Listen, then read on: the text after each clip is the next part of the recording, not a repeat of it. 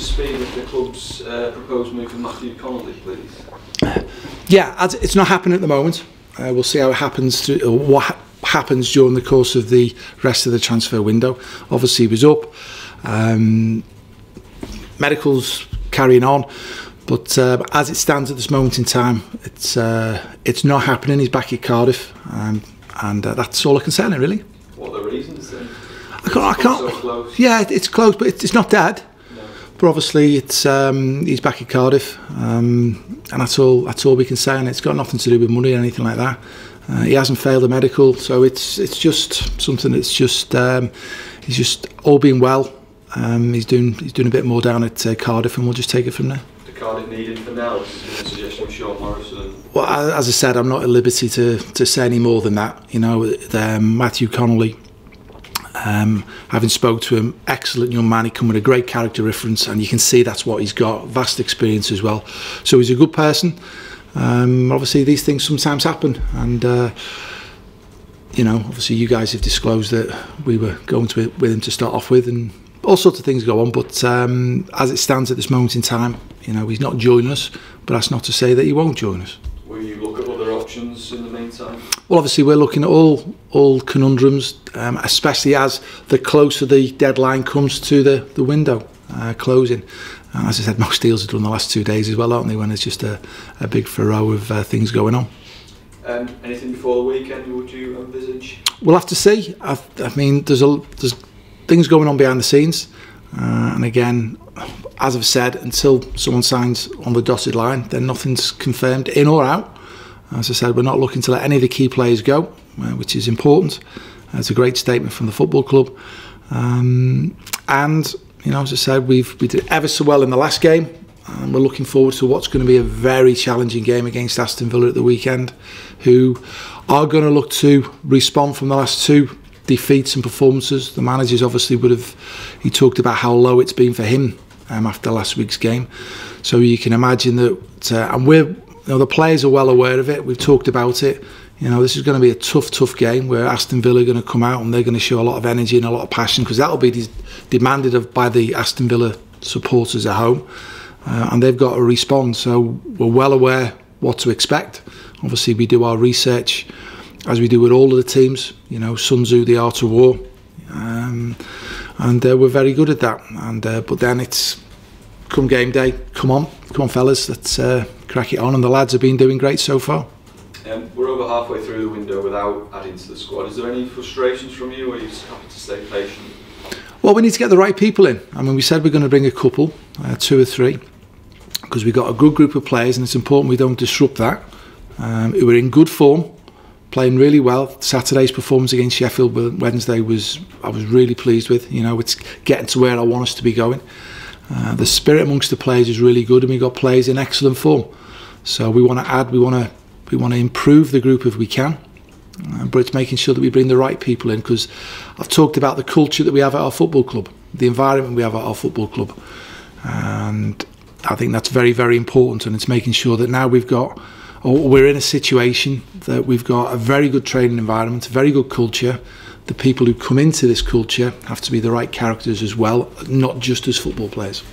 Because of how well you're playing, does that dilute the need to rush into anything? We need to bring the right players in to bolster the squad. I've made that perfectly clear from the beginning. Our desire is still to bring 2 or 3 in who are the right people, who are going to improve or bolster the squad of players that we've got, who are playing extremely well. Again, character is an important thing. The owners have been very good where they've turned around and said that they're backing the club in respect of not losing the key players. So that's an important message, not to lose those players, but likewise to add to the group that we've got. And things are going on, as I said, until a piece of paper is signed. That's the reality of it, and that's not to say that something won't be done before the weekend. Right. I know the club's made it clear that you don't want to lose anyone, but has there been any bids, anything to tempt you yet? That was a teacup moment. Think correctly before you answer. As far as I'm aware, we've not had any bids for the players. The club have made it perfectly clear they're not looking for any of the players to depart, and I think that's really positive news. Is Is anyone unsettled by it all? I keep saying Jared Bowen making national headlines. Does he find it easy just to shrug it off? I've spoke with Jared. I've spoke with the group, and I've spoke with several of the guys individually about this situation. They all seem to have a smile on their face. We got asked the same question about Camille. The training Tuesday was, we video all our training sessions as well. The training on Tuesday was absolutely phenomenal. Great session again this morning. The camaraderie spot on. The quality. The players are all giving everything they've got. They can smell it as well. And we've got something going on, and we need to keep that momentum going. And to keep the momentum going, we've got to keep working on our performance, the culture that we have at the training ground, the environment, and then like when the guys cross that white line, go and perform. And they're all in good places at this moment in time, and long may that continue. Check on the keeper you had in last week, Miranovic. Is he still here, or? He's trained with us. He's trained with us this morning. So he's been in. So I don't know where that's going to progress to. But as I said, from our point of view, David Marshall, George Long, Calvin's back with us as well now as well. Excellent goalkeepers. We're not looking for them to move on. So as I say, it's a good opportunity to have a look at a goalkeeper who's not with a club at this moment in time. Okay, I've got to ask you about the Marcello Bielsa Spygate thing. You don't have to. I do. He's admitted that he's scouted every team that they played this season, which will include yourself twice. What was your reaction when you heard that? Well, we scout every team as well. But when you talk about he's obviously sent somebody to the training ground, and obviously didn't work when we played him. One, we weren't in Christmas Day. Two, I'm pretty sure he wouldn't have realised that Will Keane was going to go and play, and obviously we won the game. Have you ever spied on an opposition team? I'd say Sun Tzu, the art of war. It's very, very important you research into the opposition, and we spend a lot of time. We've got a really good analysis department here. We always watch the games, so that gives you a good idea of patterns of play and how players are going to be. Press conferences like this, obviously we watch opposition's press conferences to see if the manager turns around and says this player is not fit, or this player's got an injury, or this player might be out. We have scouts going to games, and again you're visually looking to see if somebody's struggling with something. Players all talk, you know. Who is that? Oh, that might be a signing. Oh, deal or no deal? Who's that?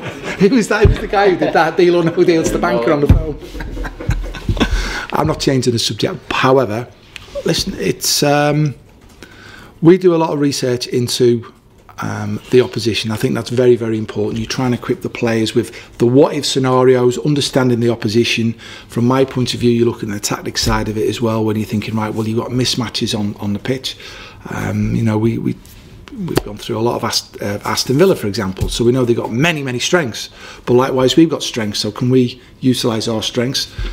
We played Leeds United, so keeping it topical, we knew there could be a few little issues during the course of the game, and if you noticed, after probably half an hour we changed our wingers over, because we knew sometimes defensively you've got Jared might have done a better defensive job than Camille, for example. Where they changed there, they're going to put two wingers in the full-back positions. Now, interesting was at the Derby game, all of a sudden Alioski's played full-back. Was that because they knew that Wilson wasn't playing? I don't know. So sometimes the tactical changes of the manager, you know. But we do a lot of research, and our gates are open at the training ground. I always say that, supporters can come and watch. And 9 times out of 10, you've got a pretty good idea of what the opposition team's going to be in respect of the changes from previous games. Managers talking in press conferences who's likely to be out, injured. So you've got a bit of an idea. And obviously you're looking at what you're doing. But you do go through the what-if scenarios. So, for example, we played Queen's Park Rangers this season away. And we knew that if we didn't know whether Smith was going to start or not start, what would we do if he started, the big centre forward? And we knew that, so he wasn't starting, we knew that if he was going to come on the pitch and then make a change, we'd make a change straight away to combat that, because it was a massive threat, and we've gone and done that. So again, preparation was a big thing. Sometimes it works, sometimes it doesn't, because again, it's about winning them individual one-on-one battles as well. I get the impression you haven't got any great issue with it then, with the whole spine thing. I haven't done it. We haven't gone to watch the opposition. I've not sent anybody to go and watch the opposition training. We go and watch the opposition play. The gates are open. There's a lot of video footage out now. So, for example, our own departments put video footage out of training sessions. You know, now we'll that's why we just say just come and do the warm-up period of it. But even that, you can say, well, is this player out training or he's not out playing? You know, little things like that. So although we're trying to help everybody, you analyse it and you look at it, but you have a bit of an idea. Now, you know, if that's his preference, that's his preference. I don't think there's a need to go and do it, because I think there's enough stuff out there going on anyway. Moving on, injuries, any fresh concerns for the weekend? We're not going to let anybody know what they're I'll smile, Rob. That was good. Yeah. The only two that have not trained this week was, the only two that I'm not going to select for the weekend, or have in mind for select for the weekend, is James Weir and Angus MacDonald. Everybody else is in the mix, which is great. I guess last weekend you had a slight concern over Fraser's fitness. Would you be happy to start him this weekend? Is he in a position? Yes, to start him? Fraser's trained really well this week.